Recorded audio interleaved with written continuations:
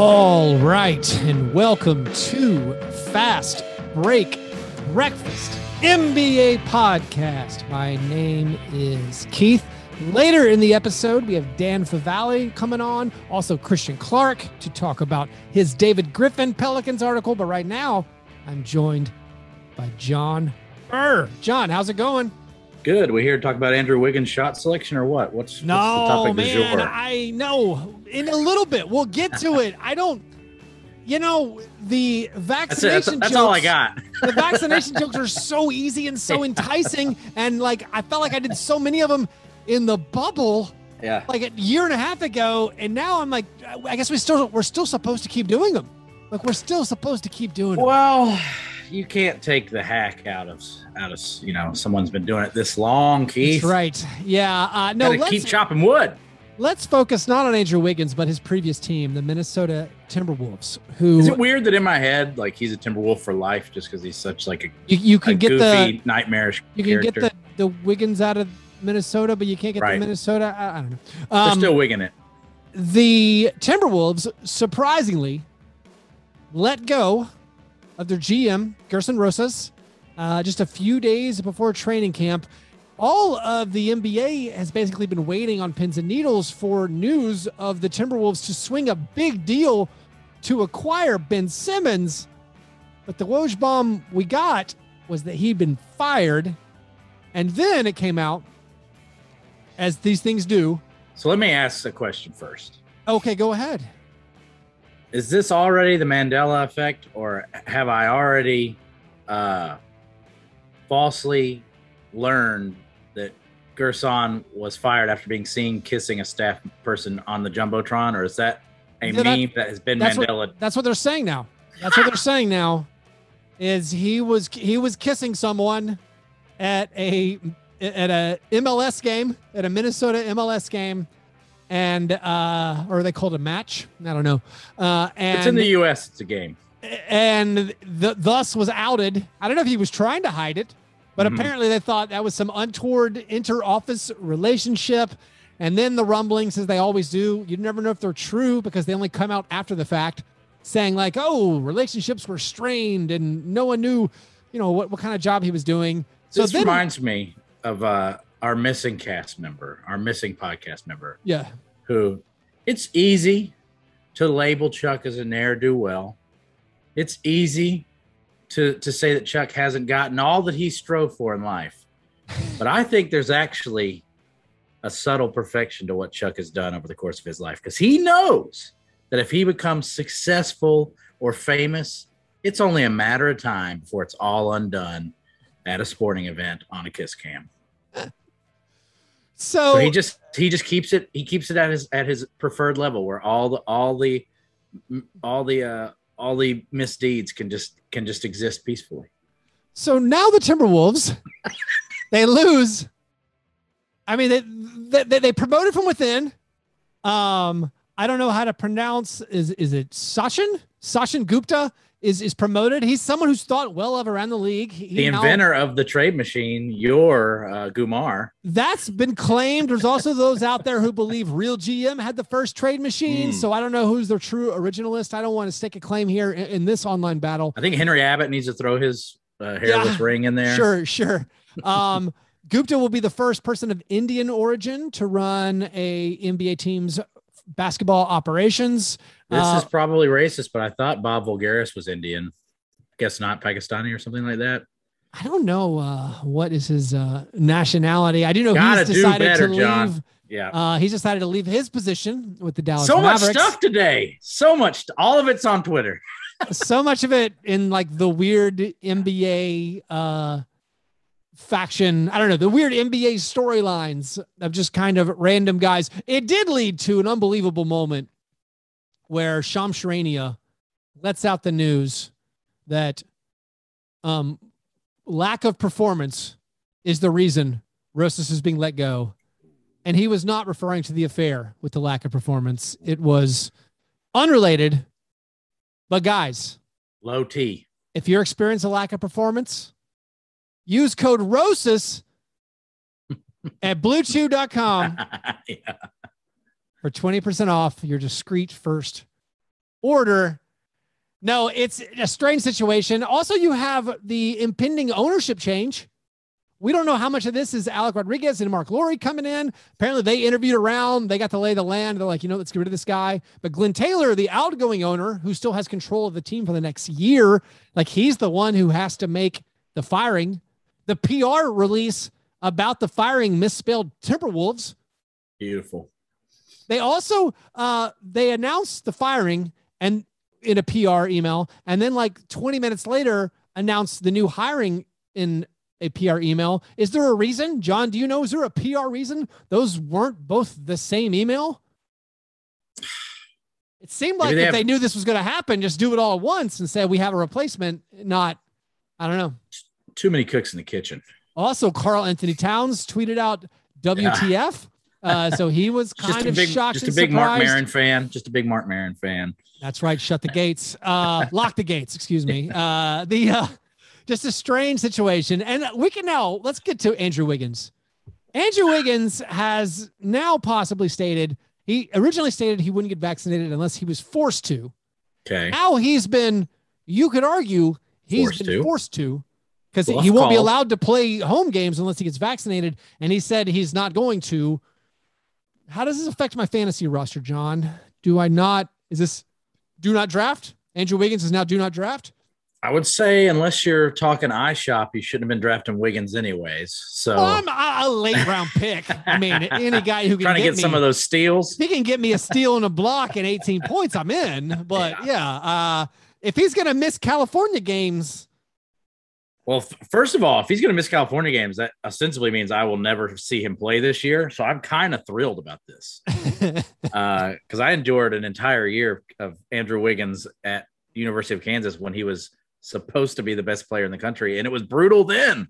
So, I mean, this is just more of the same for Wiggins, like career filled with folly. He had such a promising kind of rebound last year. I mean, playing alongside Steph Curry and Draymond Green, just a wonderful salve to a underwhelming career. And it seemed like the Warriors are poised to do really good things. If Wiggins isn't available, now it's all about like, oh my goodness, can Otto Porter play 40 games? What are the conversations between Draymond Green and Andrew Wiggins like right now? Wow. I have no idea. Some terse texts. Yeah. I'm imagining a lot of bruhs. It's not a great situation. I don't know. Yeah. I don't know what you're supposed to do. It's just a weird situation for the whole league. Well, have you had this in your friend group at all? Vaccine hesitation? Any anti-vaxxers? No. So I've had one. Okay.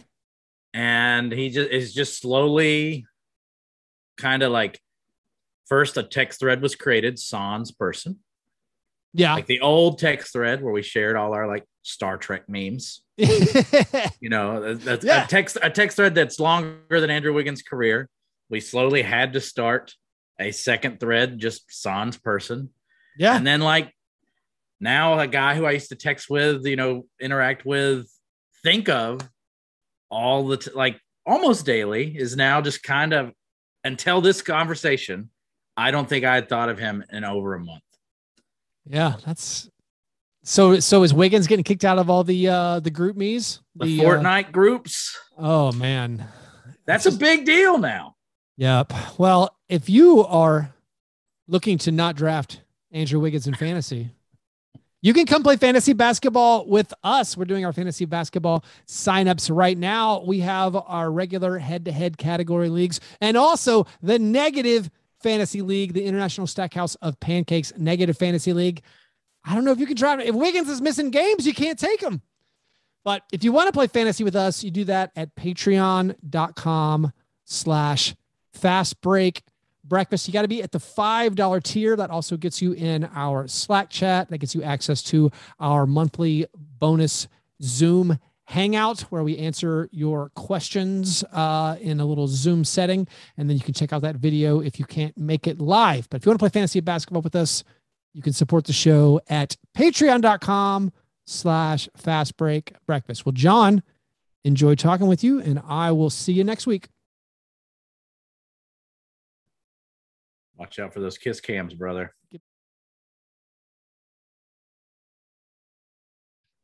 I'm joined right now by Dan Favale from Bleacher Report, Hardwood Knocks podcast, and NBA Math. Dan, how's it going? I am doing well, Keith. How are you doing? I am doing great. I asked you to come on. I thought the format we could use for this episode is just name the three teams that you consider to be the most mysterious. I didn't give you any parameters. I mean, I'll tell you the way I'm going to think about doing it is like the team where I'm like, I feel like they could finish really high in their conference or maybe really, really low. I don't know what we're going to see from them, but please use whatever, rubric you decide to use. But before we get there, as you know, we do start off each episode talking about your breakfast. Have you had a good breakfast today or recently? Not today. You would think I would have done better than just pounding an energy drink when I got up knowing I was coming on this podcast. But I did have some stuffed French toast and eggs Benedict a few days ago at brunch. So maybe I'm just still full or all breakfasted up from that. What was the French toast stuffed with? It was stuffed with like this Nutella cream cheese type of mix. It was delicious. I highly recommend people try it if they see it anywhere that has it on the menu, or if they can make it themselves at home. Coming from someone with a sweet tooth, that's a lot. It was a lot, but it was totally worth it. An experience that I would 10 of 10 recommend. Yeah, that does sound incredible. I would definitely order that. Well, without further ado, let's do this mysterious team thing. I know you cover the whole NBA on your podcast and the stuff you write. What's a team out there that you consider to be mysterious for this upcoming season? Yeah, I think I might have done it a little differently than you, where I picked teams that they could be really good. I'm just not sure what they are, though, overall. And so the first thing that springs to mind is the Toronto Raptors, who I think are going to end up being really good unless they're sellers. But the lack of people who think that they're going to be really good is making me think that I shouldn't think they're going to be really good. And I look at the roster and I'm trying to figure out how much Scotty Barnes is going to play. I'm trying to figure out if they have enough shot creation, if Goran Dragic is going to finish the season there. I thought Pascal Siakam is coming off an underrated season for what he did, but what is he going to look like this year? They're so deep, and yet I simultaneously have questions about their offense. Are we going to get an offensive lead from OG Anunoby? I just think overall they could end up being a real defensive terror, but there seems to be a high variance in their outcomes because just based off what happened this offseason and knowing that Masai really hasn't gotten the chance to do like a full-on reset, I could totally see this team like sort of pivoting very much into the bigger picture if it's clear that they're not in like the top 4 or 5 of the East. So you use your own process to come up with your teams. I had the Raptors as one because what are we going to get from the Raptors? On paper, they look awesome. Like they had a horrible year last year. Everyone knows they were living out of a hotel for the entire season. They were banned from Canada for over 12 months. And this team still has all these really talented guys from their deep playoff runs, from their championship season. You look at these recent top 100 lists that were put out. Fred VanVleet's really, really high on them. Yeah. And so you're like, this team is deep, like top to bottom. They have some questions, I guess, the center, but like Kim Birch and Chris Boucher are kind of fun. And then if Scotty Barnes gives them anything, it seems like if there was one team that we could say, like, who's someone no one's talking about that could finish top 4 in the East, for me, it's the Raptors. But like you said, no one else is talking about them. Like they're projected to be like not even in the play-in for most people when they're listing their top 10 East teams. And I'm like, what's going on? Is it that these GMs have this weird fetish for tanking? Like Masai's like, I really never got a tear down. I thought I was promised a tear down. I want to lose some games for fun.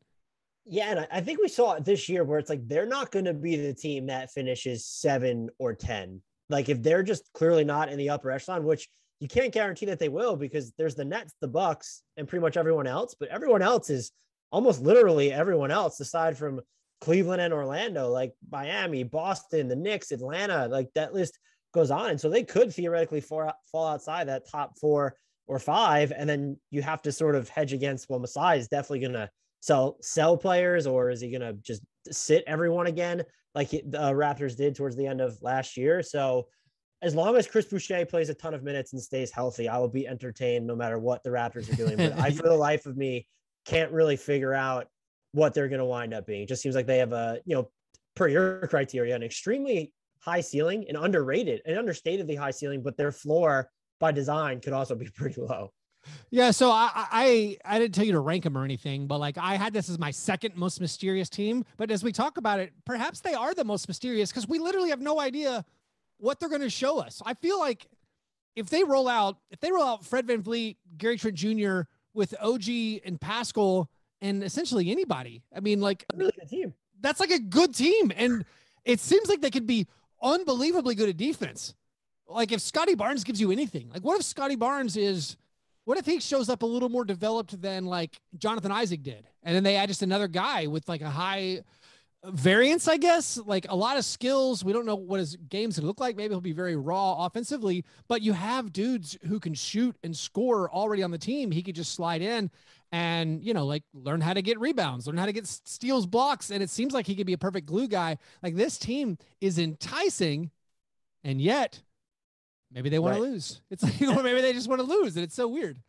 Yeah, because there's lineup data too from last year that just support, like they obliterated in certain combinations opponents when Kyle Lowry and Norman Powell, who was traded midseason, weren't there. And it's like, this isn't just we're stepping out on a whim. There's statistical evidence to suggest that this team can outperform opponents with a lot of their current core. And if you add anything from Scotty Barnes, what if just Goran Dragic stays there and is healthy? Like he's a drop off from Kyle Lowry, but offensively, how much of a drop off? Probably not super stark, at least. So the Raptors were terrible last year when Lowry played. Like it's like a really weird, even if you ignore the end of the season tanking, it's like if you look, I can't remember what it was, like their first 40 games that he played in, they had an awful record. I think they won like their first 8 games that he set out last year. It was like a very strange, like what do you take from that? But that's just a random, is that noise? What are the NBA math folks' official stance on why the Raptors struggled with Lowry last year? I think Pascal Siakam did not get off to a great start last year. And then the team at large was just so impacted by injuries or COVID, whatever it was, that I just felt like the timing was sort of, Tampa. That's the end. I mean, you mentioned at the top, but like every game was a road game for them. They were just completely thrown out of their element for that. And so if you just factor in, like, let's just say they get all of their home games this year, how many extra games did they just win by default because they're not playing in Tampa this year? Yeah, it seems like it'd be a ton. Let's move to another team. Since we overlapped there, I've got a few extras, but let's go ahead and hear your next team. We'll see if we overlap again. Yeah, I have the New Orleans Pelicans, who I actually don't think that they can be really good yet. Maybe Zion goes kaboom, and I'm not even just picking them because of the David Griffin piece that recently came out, although that does make them probably more mysterious at what's going to happen at this point.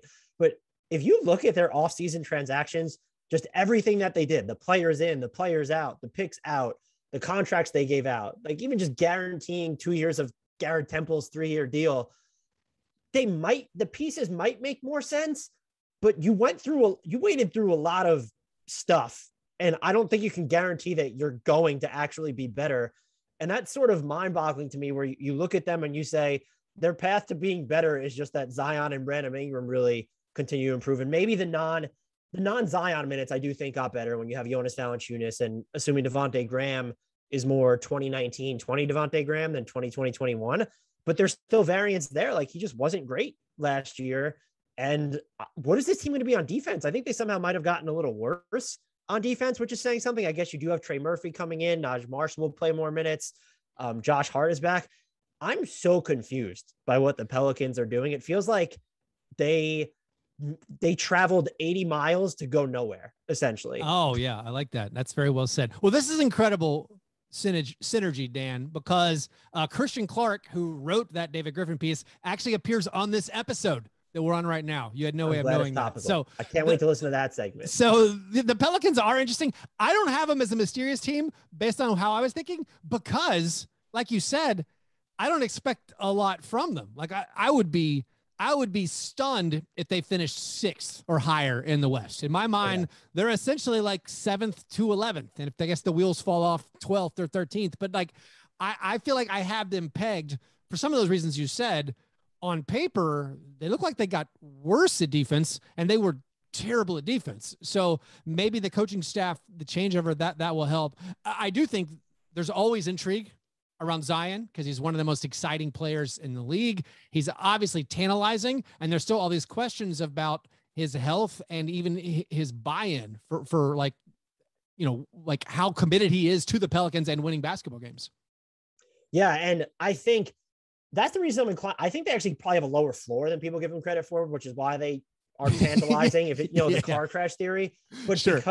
because of Zion, I think that there's a pathway to them just being top 6. He was, has he been out of shape? Has he been injured? But yet he's still just going to average like, essentially like 30 and 5 and has the best second jump in the NBA. And they could just be, are they ever going to give up? Like, how many offensive rebounds are they going to grab with him and Jonas Valanciunas on the floor? So I'm so high on Zion that I'm like, they probably just could be better than I'm giving them credit, but we're not talking enough about if the wheels sort of fall off this team, couldn't they kind of be in like that? No, they're not the Rockets or the Thunder, but can you guarantee me a third team in the West that's going to be worse than them? I don't know that you can at this point.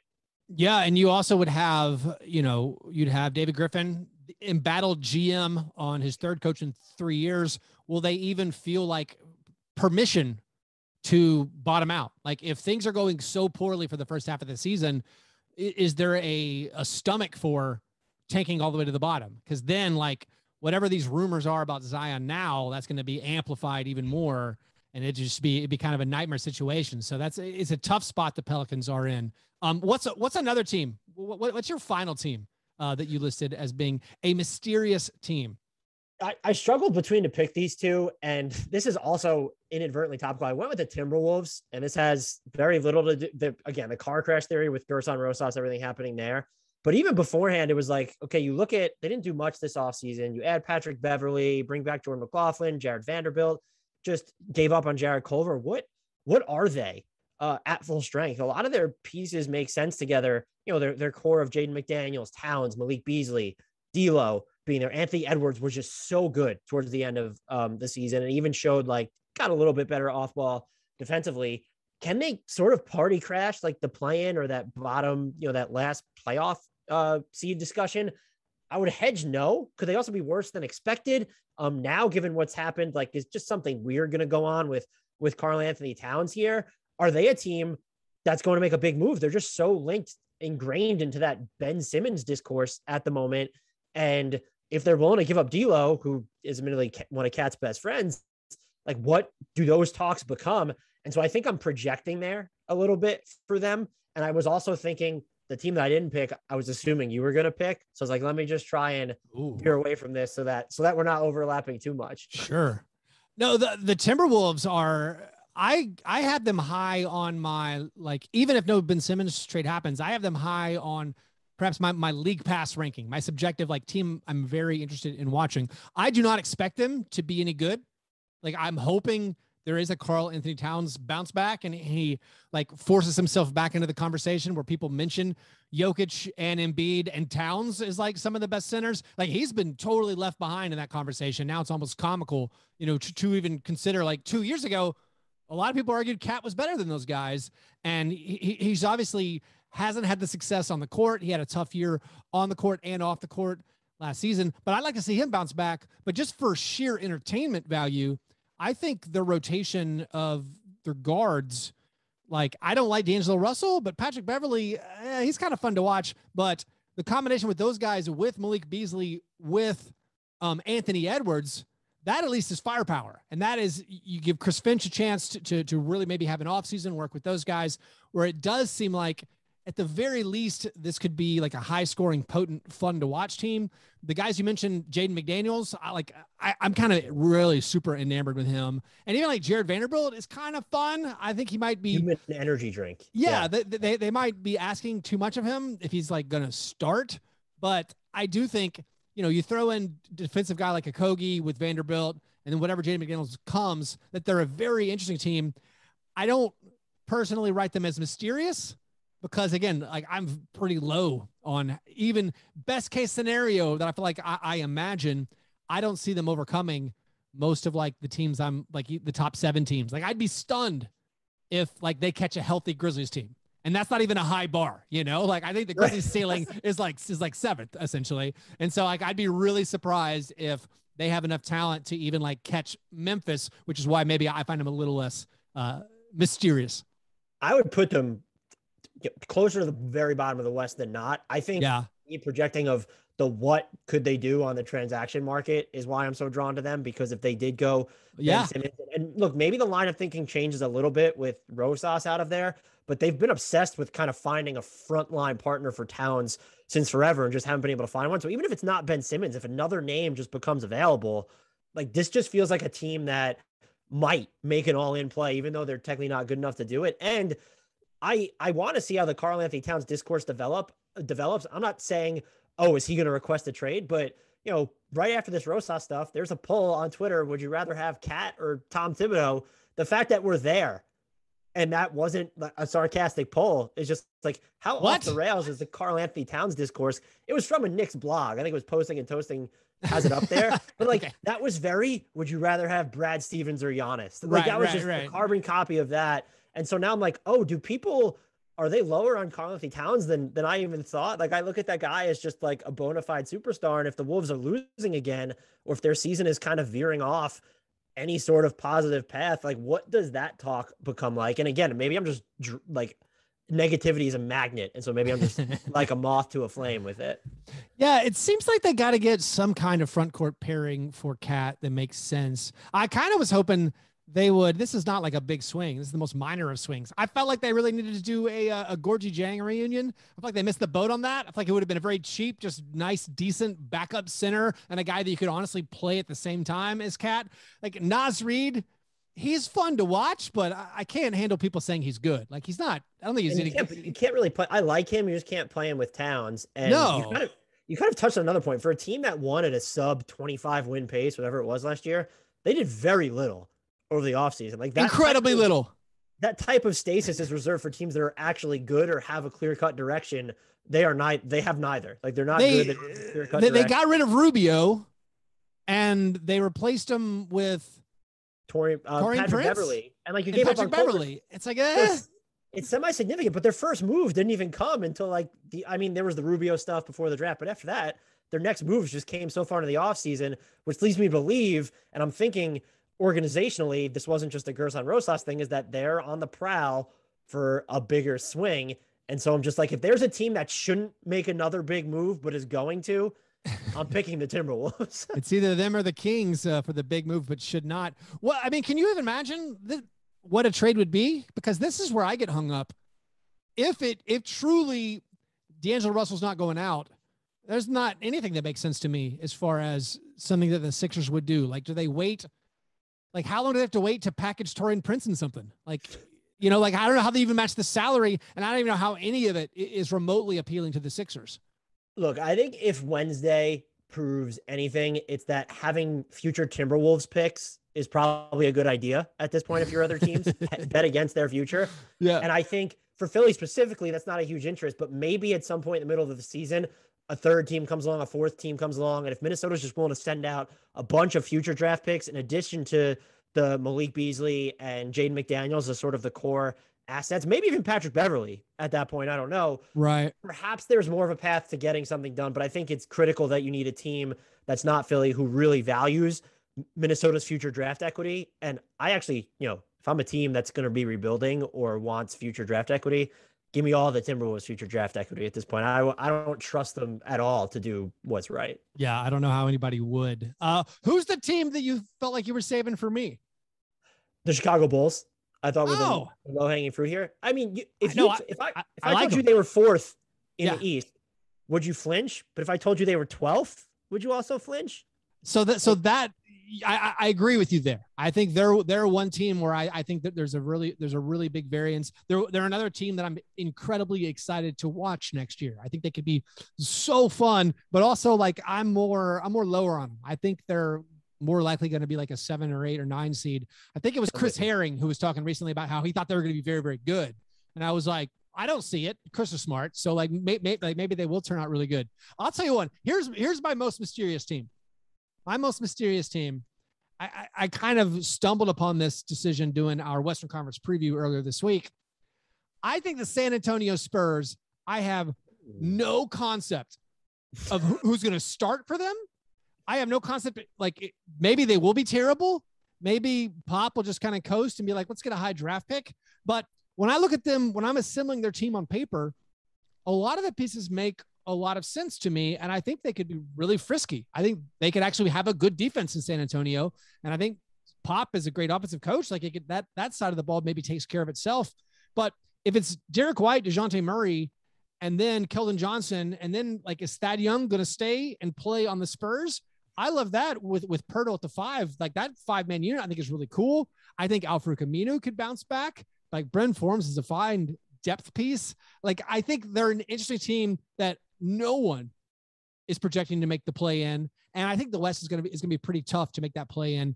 I don't think it's as good as the East this year, but still for the team like the Kings or the Timberwolves or the Spurs to overcome, I think the guys ahead of them, it might be a little bit difficult, but the Spurs to me are this like unknowable mystery where I don't know what in the world they're going to look like when the season opens. Yeah, maybe that's a great point. And maybe I'm just assuming Thaddeus Young finishes the season somewhere else. Right.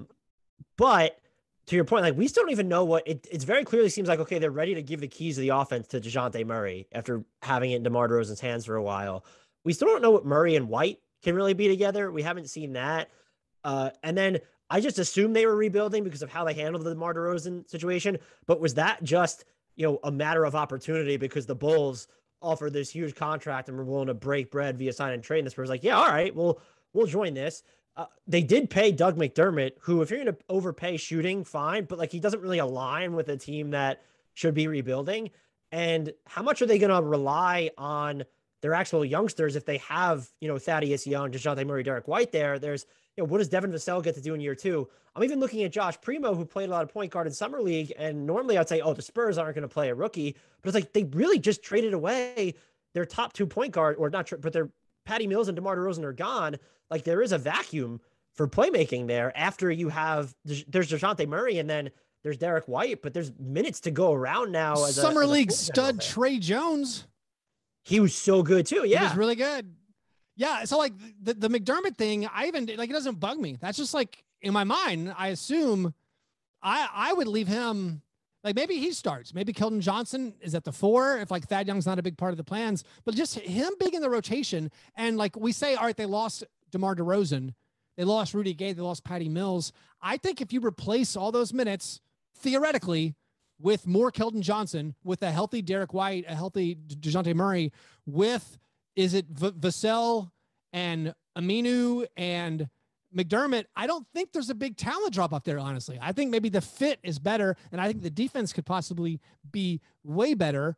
But if I talk myself into a Spurs frenzy, yeah, they might buy out Thad Young for all we know. Hopefully he has some trade value, but it's just, I don't know what the Spurs are going to do. I personally don't think, I'm not even including Primo. I'm just guessing he doesn't actually play. Maybe they still have Lonnie Walker minutes, which aren't always the best, but he's good for a fun dunk every now and then. There's just so many guys where I'm like, I kind of like that guy. And if Keldon Johnson gets better, if Devin Vassell gets better, this team could be like really tough to play. And so that's where I kind of throw my hands up and say, I don't know what they're going to be. Yeah. I mean, Patty Mills was not good for them down the stretch of last year for the most part. And so you're right there. And I think actually the Doug McDermott contract might be the perfect encapsulation of their offseason, where that's a move you make if you're trying to win, but it's also not a move that you make if you're not trying to win that really informs anything about your direction. And so it is hard to figure out what the Spurs are doing. And you already sort of alluded to this, is just the age of Greg Popovich and the fact that he's just still there. Does that imply they're not willing to plan for the future and that they're going for it? Or is he just open to, let's really steer into this. We'll trade Thad Young eventually, and this is going to be a developmental year. And then I didn't even really give consideration to Aminu, but it's like, yeah, if he's healthy and the knees are fine, that's a guy who's a really good defender. Right. I have no intelligence or news about the health of Al-Farouq Aminu. He's just a guy we've kind of forgotten about that, to me, again, going back to on paper, seems like he could be a great small ball 5 behind Pirtle. And like, I can talk myself into like a 10-man rotation of a very competitive Spurs team. You say the McDermott deal maybe is a question mark of like, are we rebuilding? Or are we just bringing in more veterans? The Bryn Forbes one is more of that to me. I can argue both sides of this, like solid depth piece or why in the world are you bringing this guy back? Let's play Josh Primo. Let's just give all the minutes to White and Murray and not worry about, giving Bryn Forbes more time on the court. Yeah, that's a good point. I think McDermott is probably more scalable to whatever direction they might choose. And the Bryn Forbes thing seemed pretty instructive of what they're trying to do. But look, you mentioned already, the West is deep. And so if this team is under 500 near the trade deadline and in, 10th, 11th, 12th. They're a candidate to sell. Look, they could, at this point, as soon as we're done with this podcast, they might be the team that trades for Ben Simmons, for all we know at this point. That's how. Why not? The optionality here is wild. Yeah. Are there any other teams you wanted to shout out to close that were your honorable mention? Mysterious. I'll say for me, I'm going to give honorable mention to the Magic. I know they're probably going to be bad, but I'm also intrigued. I feel like they got a couple of young pieces. Like, I know Warriors fans are planning on Otto Porter to be good. If Otto Porter can be good, why not Gary Harris? Let's get Gary Harris back. Let's get some young rookies there. Let's get a Wendell Carter Jr. bounce back. But are there any other teams that you'd like to give an honorable mention to for you're excited about what they could be? I don't know if I'm excited about what they could be, but the two teams I gave brief consideration to was Boston. I'm just not sure how it comes together offensively for them. And it also seems like they're going to play Al Horford and Robert Williams together. I don't know that I love that. And they were like the Dennis Schroeder signing was great, but they did lose, in theory, two of their best shot creators / playmakers in Fournier and Kemba Walker. So how does that look? And then the Knicks leaning all the way into shot creation over the offseason.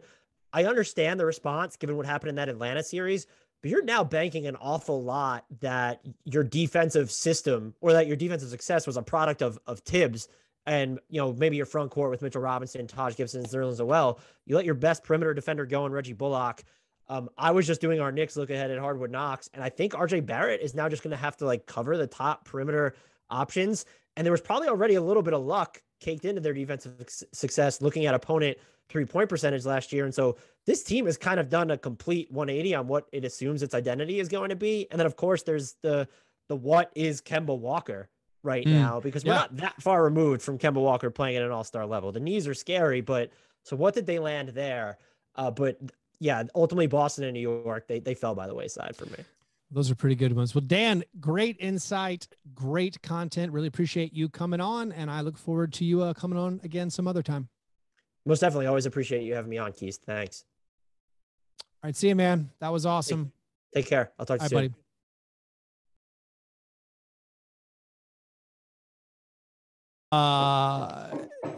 Do I say NOLA.com? Is that? Yeah, it's yeah. All right. Let's just let's rock and roll.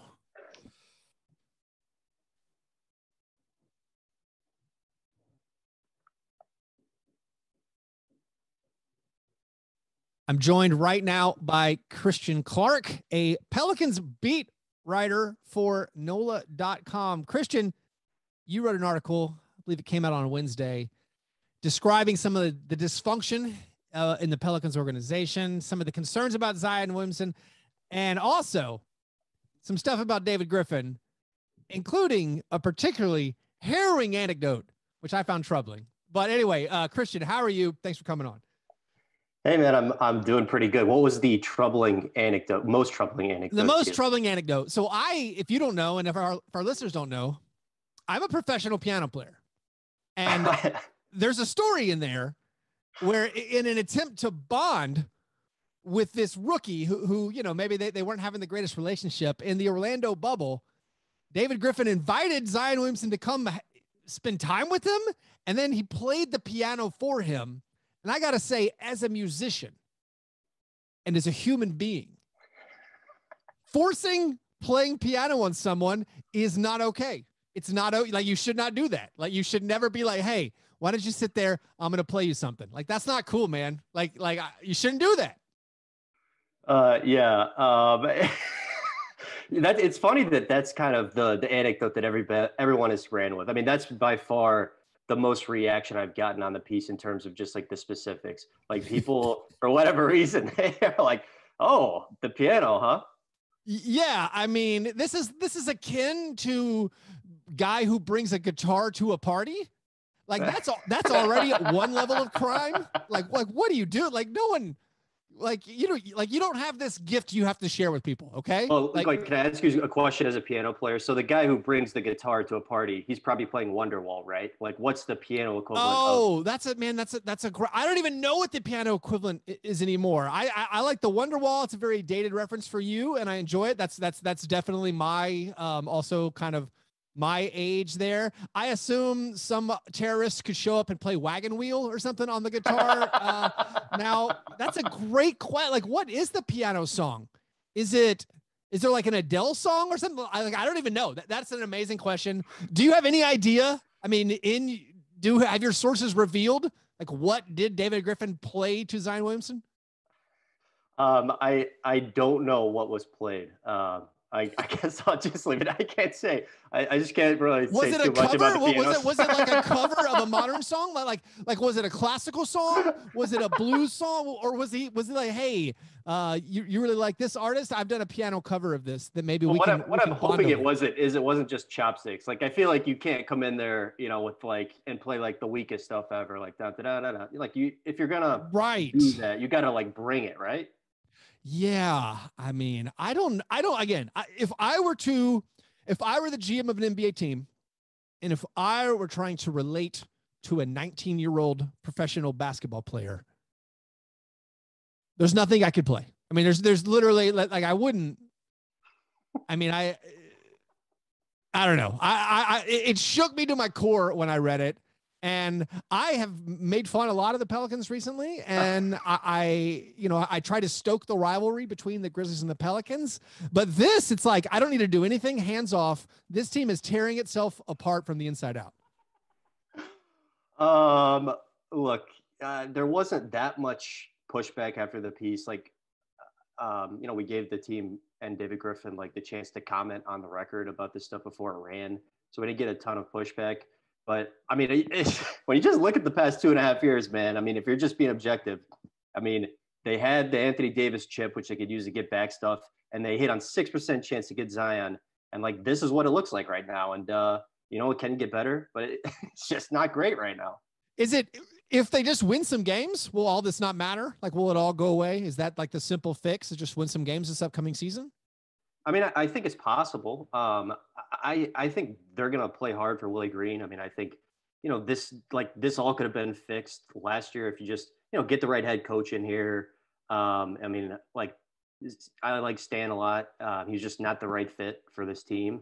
But it looks like, they've got the right idea at head coach now. So, I mean, maybe, I don't know. I mean, maybe too much has been done already. Too much has been played. Well, there's a lot of talk about just how Zion himself is bringing a lot of baggage, and he's not working out with the team, and he's never shown up in shape, and he's always a little bit hurt, and he's kind of rubbed the wrong way. Like, I mean, how much of this is just on Zion? Like, there's nothing the Pelicans could have done. Yeah, I mean, some of it is definitely on Zion. There's no question. I mean, I think I personally definitely put more of the blame on David Griffin because he's supposed to be like the adult who's already won a championship and has experience like leading a team. Sure, Zion could have done some things better. Like, yeah, it would definitely help if he gave a crap on defense. Like, it would definitely help if he put in the work, when the lights weren't on. I mean, he plays really hard during the games, but I don't know that he's like grinding to get his body into shape when they're not playing. But it's also just hard to tell like a 21-year-old who just averaged 27 a game on 61% shooting, like, hey man, can you do better? I mean, right. Yeah. Yeah. No, that's the funny question. Every time I read all this stuff about like Zion's not working out, you're like, oh my God, like he does that without, without preparation or something. Like, can he roll out of bed and do this 27 points per game and, make all his shots essentially? It's some incredible stuff. And also with like the Pelicans roster moves this offseason, I felt like I think most of the NBA people outside of New Orleans thought it was strange that like they got rid of Lonzo Ball. It seemed like that was a good pairing, and that they used picks to bring in Jonas Valanciunas, to bring in Devontae Graham. The big question is, are they any better? I think most New Orleans people are saying yes. I feel like everyone outside of New Orleans is saying like that team seems like a train wreck. So what do you think? Did this team improve? I mean, they were 31-41 last year. I think their like winning percentage or whatever will definitely, I think it'll be better this year. Yeah. I think they'll be a play-in tournament team unless there's just like a catastrophic injury to one of the stars. But like they lost like 14 games last year by 3 or fewer points. Like they were awful in like those really close games. Like the vibes were just terrible. Like the two stars just didn't care about playing defense. Like Stan Van Gundy really could never fully get them there. So like, if any or multiple of those things go the other way this year, then, maybe there is a pretty big jump. So you talk about the defense from an outsider's perspective. as not great as Steven Adams and Eric Bledsoe were, those are thought of as defensive players. And then Lonzo Ball, I think, is a pretty decent defender.